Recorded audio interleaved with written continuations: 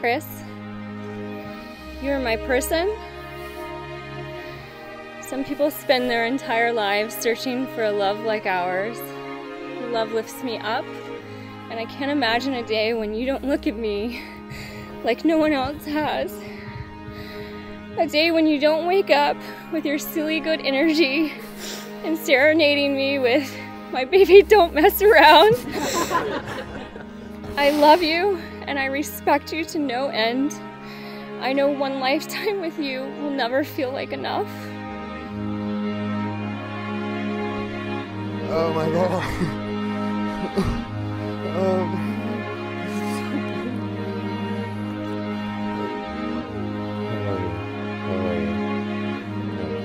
I promise to be a true and loyal friend to you and to show up for you every day. Whenever I look at you, I see the rest of my life in front of my eyes. Chris, wherever you are, is home for me. You have my whole heart for my whole life. I love you, and I could not be more excited to be your wife. I love you. I love you. I don't even know what to do now. I'm gonna squeeze you. Okay. My love, all these people, yourself included, kept telling me to simply speak from the heart. But standing here across from the woman that I love more than anything in this world and trying to convey how much she means to me has been one of the most difficult things I've ever had to do. So I'll do what I've always done and choose honesty. I swear that I will never stop loving you. I can't promise that things will always be good, but I promise when things are bad, I will comfort you, I will do my best to protect you, and I will let you cry on my shoulder.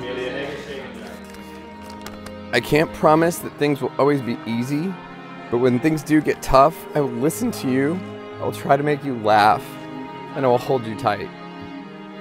And I can't promise we'll get everything we want in this world, but I promise that I will always fight for you and for us. I will kiss you when you need to be kissed, and that I will run through walls to try and make you happy. Above all else, I will put you first because I choose you and you're my person.